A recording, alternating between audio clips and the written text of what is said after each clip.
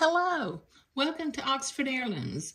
Well, you can see I have finished shaping all 5 of my loops of lace and I have them zigzagged on. I did not zigzag along the outer edge because what I'm going to do after I finish the embroidery, I'm going to come along and I'm going to zigzag entre-deux to this outer edge so that I have a nice base to sew my gathered lace along the edge of the collar. Let me put the entre-deux back out of the way.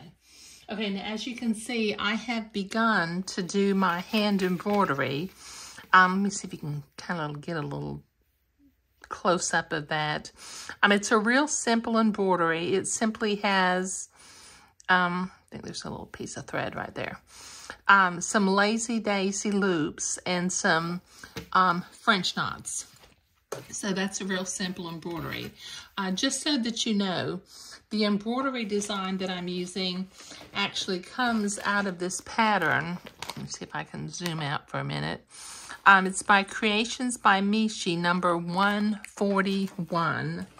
And inside the pattern, it has 4 little embroidery designs, and I'm using this little round one.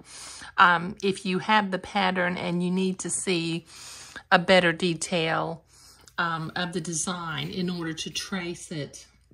Now, I traced it with a friction erasable pen. Okay, so my blue water-soluble lines, I made sure to put them where I'm going to be cutting the batiste away, except I did trace around the neck. But I traced the little embroidery design inside of each of the 5 loops. So, like I said, I've done one, and let me show you on the back. I did my red embroidery with a single piece of floss, and I went all the way around the circle, but my little green leaves that are in between, I did not carry the thread. I did them and tied them off individually. Okay, so this is a short video because I've got 1, 2, 3, 4 more little bits of embroidery to do, and that's going to take me a little bit of time.